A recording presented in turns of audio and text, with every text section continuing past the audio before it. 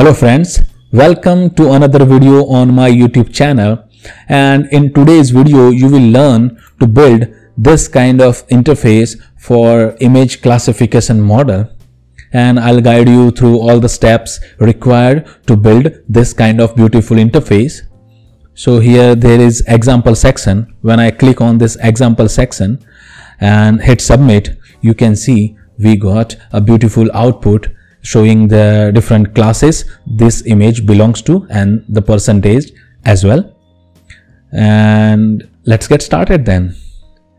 So before we move forward, I would like to show you that the code I'm going to use is available on my GitHub, and the link of this repository is in the description as well.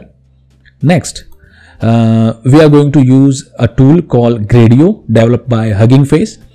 And there is so much to explore with this tool, and you can go to this Gradio demos to see all the different demos for machine learning projects available, and you can copy the code and build your own things. Now I am here inside my Visual Studio Code, and we are going to implement ResNet 18 from PyTorch, which is pre-trained on ImageNet dataset, and we are going to use it to first see how it works and then implement the same model using Gradio UI. So let me first import few things. Next, here what I am doing is I am checking if CUDA is available or not. Based on that, either use CUDA or CPU. So in my case, CUDA is available. Next, you will need two things: ResNet 18 weights and supported file to build the model. So both the links are available, and also I'll paste the link in the description as well. So what I have done is that I have already downloaded those two things and I put it inside my model folder. So from this local repository, I am creating my model. So we are using torch hub.load to load our model from this local files. I'm using source local and repo directory path so I'm using this directory path. Then model res8, and for weights I'm using res8 weights default, and I'm putting this model into evolution and then transferring it to the device. So let me run this. Yeah, let's see the model. Yeah, you can see it is ResNet. Next, in order to get the labels, I'm using this repository link, and then I'm reading that using request and then converting those information into labels like this. Yeah. Now let's read an image using PIL image module, and let's see that. Okay, so this is cheetah image.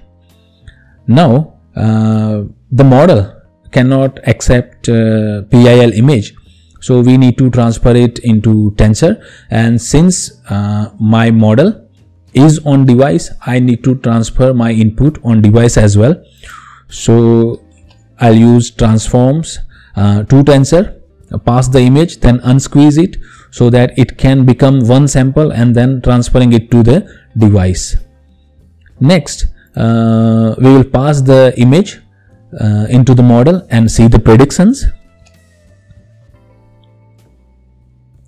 Yeah, so now this prediction in my case is a last dense layer output. We need to pass it to a function in order to get a response. So I'll use softmax to get the probabilities. Yeah, you can see the probabilities for all the classes, and then with the help of label and prediction probabilities, I'll create a dictionary. So class against the probability of that class. These two things, what I'll do is that I'll just sort the confidence. So you can see that cheetah came first, and then just showing 5 top outputs. I think this is good. It is working okay. So now let's move into the code section of Gradio user interface. So here I'll import few things first. Then obviously I'm going to make sure that CUDA is available, then use it, otherwise use CPU. Then I'll build the model same way we have built in the IPython notebook, then putting into evaluation mode and then transferring it to device. I'll get the labels. Now here in this section things get interesting.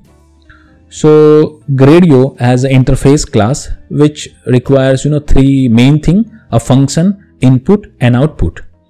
So when you provide these things, Gradio will pass the input to the function, and whatever output returned by that function, Gradio interface will set outputs as that return. So I have a predict function which accept image, which will be PIL image. Then I'll transfer it to device, converting to tensor. Then I'll get prediction, and then I'll get the confidence. Now when you return this kind of confidence in image classification example, you need to convert it into dictionary, where key is the label and value is the probability of that label. So we are returning only that thing. In IPython notebook we have seen this thing. It was just for visualization. So this Gradio interface will take function, which is our predict function, input as Gradio component image, and type PIL. It will read the image, and the confidence, we pass that confidence as output, and Gradio component label will show the output as well. There is title, description and article, which is not mandatory, but it it gives a feel to the UI. Example is a list of lists, and each list inside the list is a sample. And I have used allow flagging to never. So flagging creates a flag button here next to the output, and when you click on that, it will save the input and output into a flagged folder here. And when you use demo.launch, it will launch the application. And in order to run the file, you need to use Gradio command instead of Python command. So this application is running. Now let me show you one more interesting thing, is that I have installed ngrok. ngrok is a local internet tunneling tool which expose your local host to internet. So when I hit enter, it will create me a URL, and when I click on that URL,